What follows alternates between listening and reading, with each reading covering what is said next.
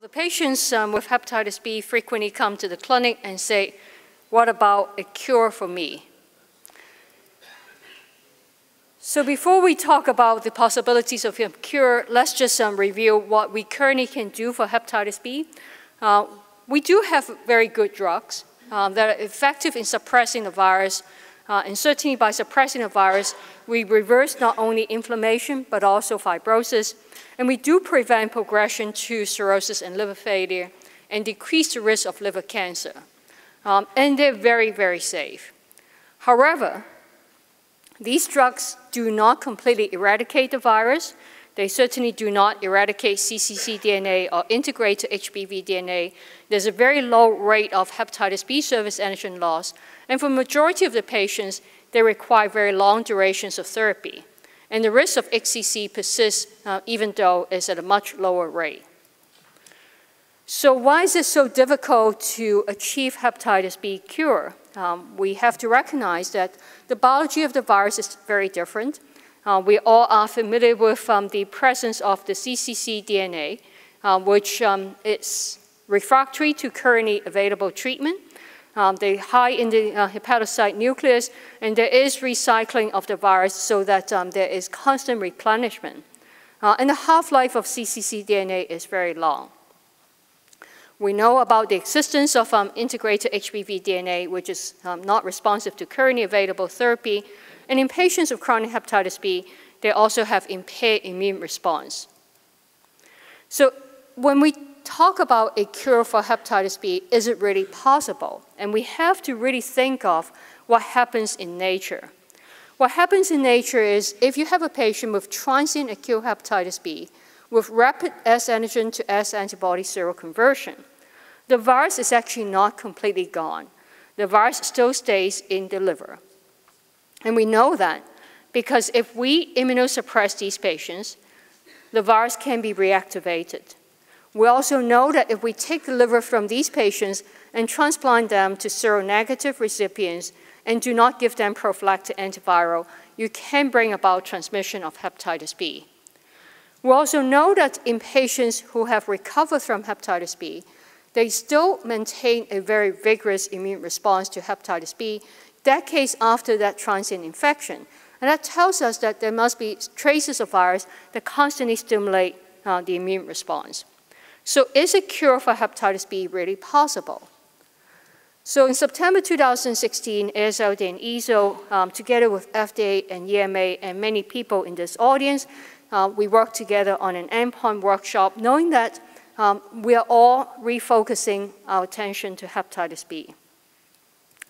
And at this workshop, there were 200 plus people attended. And prior to the meeting, we sent out a survey to people who registered. And we had about a third of the people who responded to the survey.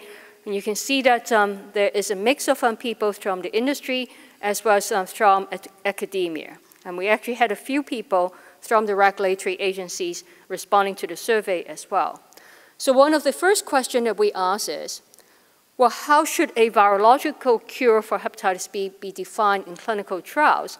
And you can see the majority of the people actually do not believe that sterilizing cure is possible, but that a functional cure with outcomes similar to persons with chronic hepatitis B with spontaneous or antiviral-induced clearance of surface antigen is what we should be shooting for. So we further asked, well, if that's what you choose, exactly how we define that. And pretty much everyone said, well, the serum HBV DNA should be undetectable, E antigen should be negative, and S antigen should be negative. But when you look at whether surface antibody is necessary, only about half of them. We all think that getting rid of cccDNA is important, but only about half of them would think that we need to render the cccDNA transcriptionally inactive. Part of the reason is perhaps because we know that in the short term, we probably are unable to achieve that goal. It's not that we don't want to get rid of the cccDNA or the integrated HBV DNA, but we just are realistic that short term, we won't be able to get there. We further asked, when we're designing clinical trials, what should be the primary endpoint for both phase 2 as well as phase 3 clinical trials looking at novel antiviral therapy? Recognizing that phase 2 trials usually small number of patients, short duration of therapy, so you're not going to really be able to achieve everything that you want. And majority of the people said it, well, the most important thing is HBV DNA render undetectable. We also like to see a decline in surface antigen titer. But when it comes to phase 3, we set a higher bar, and majority of the people rank clearing surface antigen as being the top priority. When it comes to at what time point do we assess the primary endpoint, phase 2, again, recognizing short duration of therapy is 6 months on treatment, whereas with phase 3 is 6 months off treatment. We all know that with hepatitis B, when you suppress the virus and you stop the treatment, the virus oftentimes comes back. And so unlike hepatitis C, we would need to have a longer duration of follow-up for phase 3 to really be sure that we've achieved our goals. We further ask, what if we use immunomodulatory therapy? Would the endpoints be different? Well, phase 2 majority rank undetectable HBV DNA as #1 priority. And for phase 3 clinical trials, similarly, surface antigen. Here we recognize that with immunomodulatory therapy, it may take a little longer for us to see the results, and therefore the majority would rank looking at endpoint after stopping treatment because immunomodulatory therapy, unlike direct acting antiviral, you may not see an immediate effect. We recognize that whether you use antiviral or immunomodulatory therapy, chances are we're going to need a combination. And when we develop combination antiviral therapy, do we need to make sure that each of these agents on its own achieve viral efficacy before we can combine? Because otherwise it would take forever. And we know that with HIV as well as with hepatitis C, we only need very minimal data before we can combine. And we're very thankful to actually have FDA and EMA agree that safety is the most important thing to establish, and there must be also some indication about drug interactions before we combine them. We need to see some antiviral activity, but we do not need full-blown efficacy data before we can start combining the agents together. So with that in mind, we reach a consensus in terms of how we define hepatitis B cure. In the purest sense, we want a complete sterilizing cure as if that person has never been exposed to the hepatitis B virus, and we all recognize that that's impossible. We are currently at the stage where we get somewhat of a partial cure with oral antivirals. We suppress the virus, except that right now we have to maintain the patients on treatment. And we all believe that short term, if we can actually get a partial cure with a defined course of therapy, and we take the patients off and the virus is still suppressed, that would be pretty good. But ultimately, we really want to get a functional cure. And here you can think of it in two senses. One is idealistic functional cure, similar to people with a transient acute hepatitis B infection, surface antigen to surface antibody seroconversion. And how does this differ from a realistic functional cure, which is like someone with chronic hepatitis B and surface antigen loss? I think largely that is dependent on the presence of residual liver damage, because patients with chronic hepatitis B who have been carrying the virus for many years, before we achieve S antigen loss, there will be residual liver damage. The risk of HCC will be higher than people who recover from a transient acute hepatitis B infection.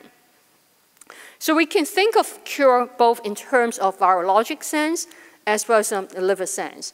In terms of virologic sense, initially we start with a lower bar, a partial cure, surface antigen still positive, but HBV DNA undetectable, CCC DNA and integrated HBV DNA still detectable. But if we achieve that, we'll have decreased necroinflammation, and over time fibrosis may regress. But ultimately, we want to get a functional cure where surface antigen is undetectable, DNA is undetectable, CCC DNA may still be there, but transcriptionally not as active. Integrated HBV DNA will still be there. And if we achieve that, not only do we get decrease in inflammation, but also regression of fibrosis and reduction in HCC risk.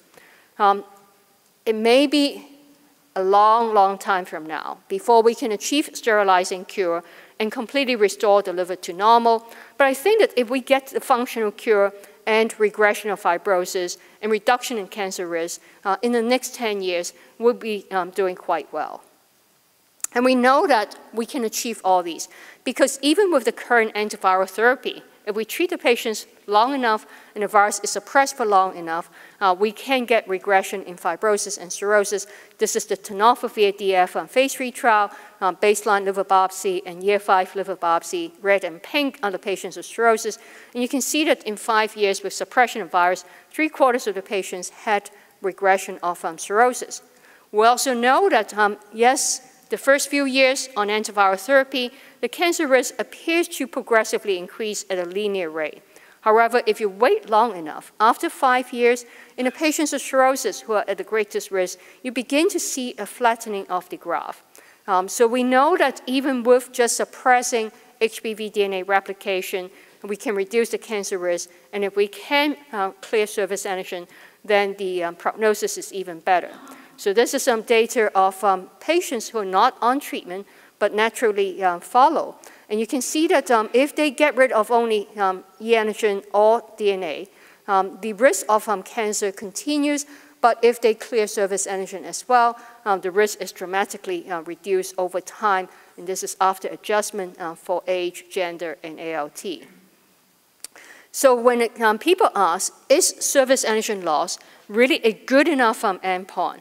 I think that it is not perfect, but it is definitely associated with improvement in clinical outcome.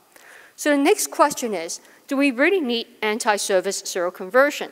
And this is analyzing data from the Gilead database of 74 patients who lost surface antigen either as a result of nuke therapy or with PEG interferon therapy. The key is really whether the surface antigen loss is confirmed on repeat testing after a 6-month period of time. If you have confirmed S antigen loss, whether you have seroconversion to anti-surface or not, you get the same durability. On the other hand, there's some patients who lost S antigen once, and on repeating again, they would become surface antigen positive, and those are the patients in whom the durability obviously is lower. So it seems like surface antibody seroconversion is not essential. It's good, but it's not important. So I think that settling on realistic functional cure, which is similar to chronic hepatitis B infection with S antigen loss, either spontaneously or with current antiviral therapy, is good enough. And this is in some ways very similar to Hep C patients with cirrhosis who achieve SVR. The relapse rate is extremely low, and yes, the liver cancer risk is still there, but over time, that risk continues to decline. So let me just recapitulate with virological efficacy. We would like, if the patients achieve surface antigen negative and HBV DNA undetectable, there is improvement in clinical outcome. But there are a number of questions that arise. Are the current assays for surface antigen sufficiently sensitive? How do we detect residual surface antigen in immune complex? Because when we get rid of surface antigen, is it true that it's all gone, or is it combined in immune complex with anti-surface antibody? And I've addressed the question that seroconversion to anti-S may not be crucial. If we are doing clinical trials, particularly with phase 2 clinical trials, can we just follow S antigen loss, and can kinetics of S antigen decline predict who would get S antigen clearance? And right now, we're not sure. And we've now also heard that, well, when surface antigen is still detectable, is it because the cccDNA is still there, or is the surface antigen being translated from integrated HBV DNA? These are all questions that we need to resolve. I've briefly touched upon the timing of assessment. Certainly in early clinical trials in phase 2, we don't want to wait 2 years to determine. So we have to look at on-treatment response. But ultimately, for phase 3 trials, we have to look at off-treatment response. And in terms of assessing clinical outcome, we'll have to wait for even longer-term follow-up. And as far as liver efficacy endpoint, is a virologic endpoint sufficient for the patients in terms of improvement in clinical outcome? Some people say that, well, we now need to assess symptoms, patient-reported outcomes. But majority of the patients, particularly those without cirrhosis, don't have symptoms, so it's really difficult to put out marks on the patient-reported outcomes. We would like to see improvement in liver enzymes, but nowadays with many people being obese, if you suppress the virus but the ALT remains mildly elevated, is it because of the virus or is it because of fatty liver? So these are all things that we need to settle. We certainly are going away from doing repeat biopsies. But it may be that in certain situations, we still need to do biopsies, particularly if we're looking at new therapies, to try to see if the proposed mode of mechanism of action is indeed the case. But increasingly, we're going to rely on non-invasive assessment of liver fibrosis, and ultimately, we do want to show that treatment improves clinical outcome. But that should be in the post-approval registry phase. So with all these new treatments, we also need new diagnostic tests in order to provide mechanistic insights into effects of novel antiviral therapy. And many of the new assays that we've been talking about is, do we need better assays for surface antigen, more sensitive, maybe allow us to determine if they are present in immune complex, maybe to differentiate whether these are small S or whether this is large S or middle S. There have been a lot of interest in looking at HBV RNA assays, particularly if they can detect circulating pregenomic RNA, because that may be a more direct measure of cccDNA instead of relying on liver tissue. There's also been an interest in hepatitis B core-related antigen as well. Certainly in the development phase, we're still interested in measuring and what is the impact both on the quantity as well as the transcriptional activity of cccDNA. And there's really a need for standardization of these assays so that we know that we are able to compare one assay to the other. As we develop immunotherapy, we will also need to determine if indeed we're stimulating T-cell response or B-cell response, and if there is recovery of innate immunity. And we need to know whether these assays work across genotypes as well, and whether they apply across the world. And what are the cutoff for which a stimulation of immune response is going to really result in virus clearance. So there are a lot of things that we need to address, but very importantly, because current treatment is so safe, whatever new treatment that we're going to embark on, we must have similar safety, because we cannot have new therapies that might potentially be better in terms of efficacy, but cause a safety concern. And we need to be very careful in determining when a flare is harmful and when a flare is to be expected. This is always a very tricky thing. We certainly know that transient flares may not always be bad, but a severe flare leading to increasing bilirubin could be potentially dangerous. And as we develop new treatment, what are the guidelines to determine when a drug is too dangerous and not allowed to proceed? So there are a lot of potentials, but there are also obstacles that we need to overcome. And I think that we can, if we all work together, regulatory agencies, academia, as well as industry, and as long as we always keep our patients in mind, because this is why we're trying to work together. Thank you.